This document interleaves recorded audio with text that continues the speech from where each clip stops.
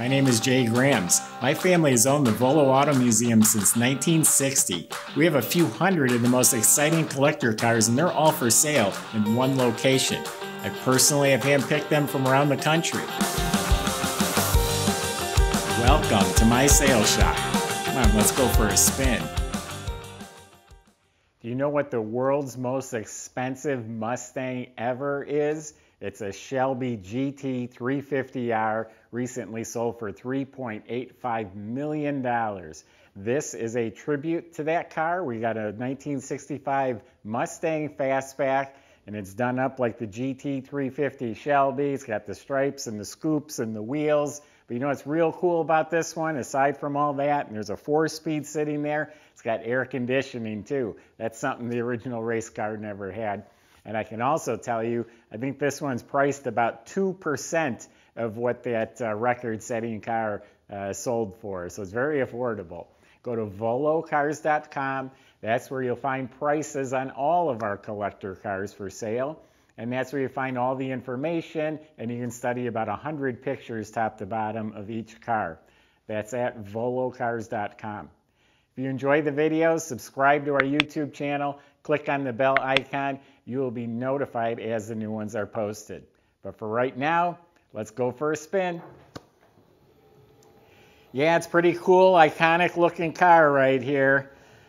Underneath is very respectable. It's not a rotisserie car, so it's not polished underneath, but it's all real good. The floors, frame rails, it's all been restored. It's all good, clean metal front to back. The front end looks like it's been all rebuilt. Bushings and steering components, a lot of that looks really fresh. It has a Scott Drake disc brake upgrade up front, so they're discs, they were originally drum. The e-brake system's hooked up, looks like one of the cables are new, so I'm sure that's been serviced. The exhaust, the R models, the exhaust came right out the side, nothing fancy, just a steel pipe. So this has like some long glass pack style mufflers, and then it exits out each side of the car. You'll hear it run at the end of this video, or towards the end. Bottom of the motor's got a big oversized finned aluminum oil pan. I noticed there's a chrome fuel pump. Starter looks new. And that's a top loader, close ratio, 4-speed that's in there. Honestly, I'm not quite sure what the rear end ratio is. Coney shocks, upgraded gas Coney shocks. I think that's what the original Shelbys ran. So underneath's real respectable. Now, as far as the body goes, you got the GT350 stripes, you got the over-the-top stripes, you got a scooped hood. This is not a scoop glued on. This is an actual scooped hood with the pins. The Shelby style, like honeycomb grill. Now, as far as condition, this is all slick. This is smooth, glossy, it looks wet, it looks beautiful. The bumper, the grill, all that looks like it's been replaced. The turn signals and bezels. The antenna looks nice, windshield looks new. These moldings are definitely new. The mirrors, door handles are new. Body is excellent. Even feels slick. They must have some good coating of something on here. It's as slick as can be. Yes, all nice. No bubbles, no issues. This is smooth and slick. The chrome, the louvers are all real nice. Rear window, really clear. You got a couple hairline scratches, but I'd say it's exceptionally clear. The moldings are excellent. These stripes are painted on, by the way. They did a really nice job. Shelby gas cap, Shelby GT350 emblem. There's a receipt in there for about $300 for all new taillight assembly, and it's LED lights. And again, all this fits real nice. I see no issues with the body whatsoever yet.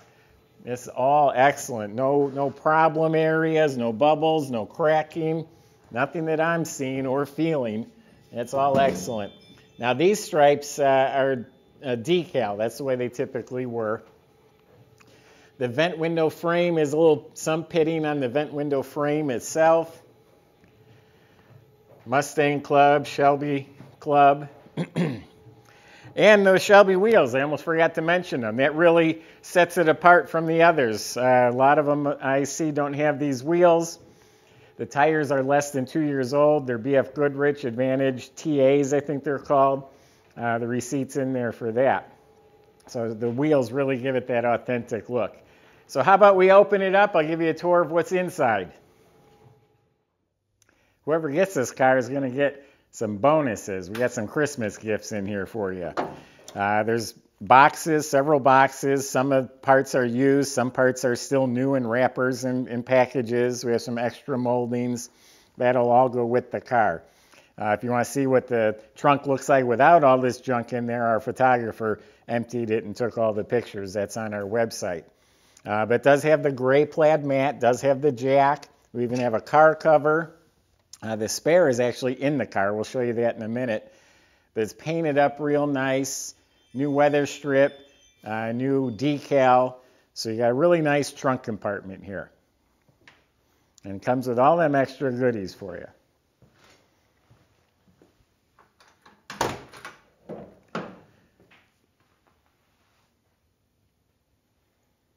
I did buy this car from a collector we've known for 30, 40 years here, done business with us. Always has nice cars.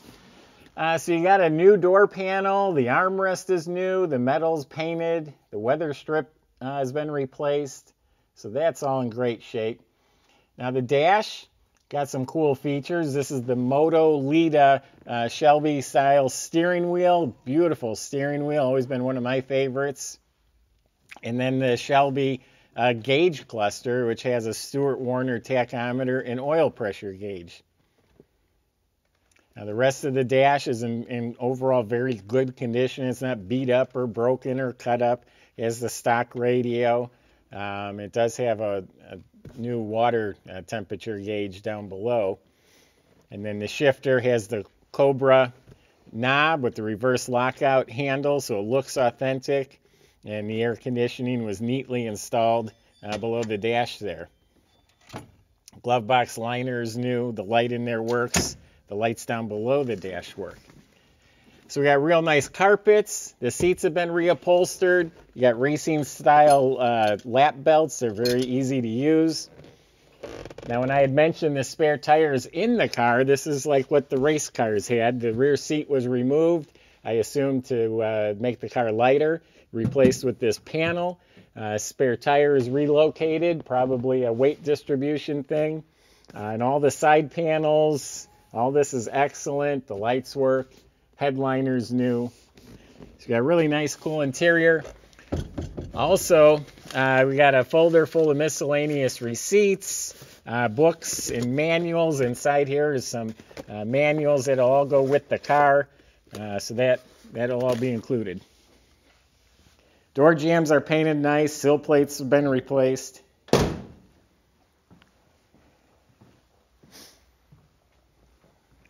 I already removed the hood pins, the racing pins. Now the Shelbys had a hood prop to hold the hoods open. Now this is a 289 motor. It's got a performance build. It's got a little hotter cam. We have the cam card in that paperwork. Aluminum intake with a dual feed Holley. It's got headers. Looks like it has a manual choke. That's probably how the race car would have been. And it's dressed up with the Cobra valve covers. The open element chrome air cleaner is correct. Also has this support bar. Keeps the car from twisting.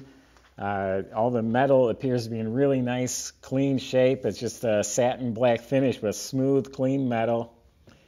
We got a disconnect switch on the battery when you park it for long term. Reproduction clamps. It's got the shroud. Well, that looks to be in great shape. It is a classic auto air conditioning system. We have the receipt for that. It was a complete new system that was installed in the car about 15 years ago.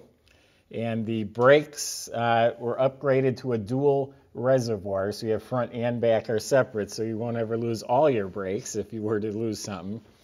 And then people always love this washer fluid bag. That's how they were back in the day. And I did notice the bottom of the hood is actually cut open, so that scoop will allow some fresh air to get into that motor. And they also went as far as buying a reproduction Shelby serial number tag.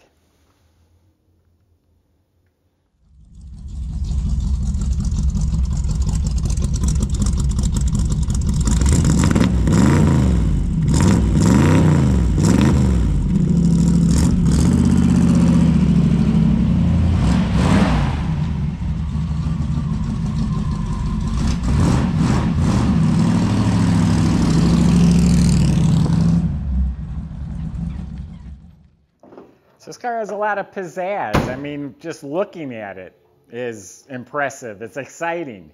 Driving it is super exciting. So overall condition, again, it's a great car. Someone would be really happy with this one right here. Door shuts real nice. A 4-speed with air is a pretty tough combination to come by. And personally, if I ever were to buy a car like this, I would really want the 4-speed. I'd want to get out and experience that. Pretend I'm a race car driver for a little bit. And the 4-speed is a big deal to me. And again, you rarely see the 4-speed with air in one of these Shelby clones. But this one's got it. It's got a lot going for it. So that's my impression. Go to volocars.com, speak to the salesman. If you have questions or concerns, make sure you discuss that with them. They'll help you the best they can. They can help get this delivered to your driveway. They can help you get it financed as well. That's at volocars.com. I hope you enjoyed the video. If you did, don't forget to subscribe and click that bell icon. That way you can be the first to see the next one posted. Thanks for watching.